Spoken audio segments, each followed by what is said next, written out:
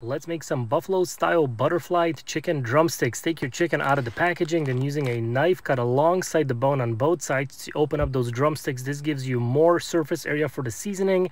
And for the rub, I'm using Kendrick's Barbecue new all-purpose rub, which is really good. Season the chicken on both sides, and it hits the big green egg indirect heat side first, about 400 degrees, for about 15 or 20 minutes, then finish it off on the direct side. Get that skin nice and crispy, then they go for a dip into Frank's Red Hot Buffalo sauce.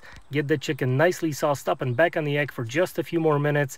Pull it off, make sure to rest, and then serve it with some ranch for dipping. Top with some parsley for a pop of color, and these are absolutely delicious. Give this recipe a try and let me know what you think.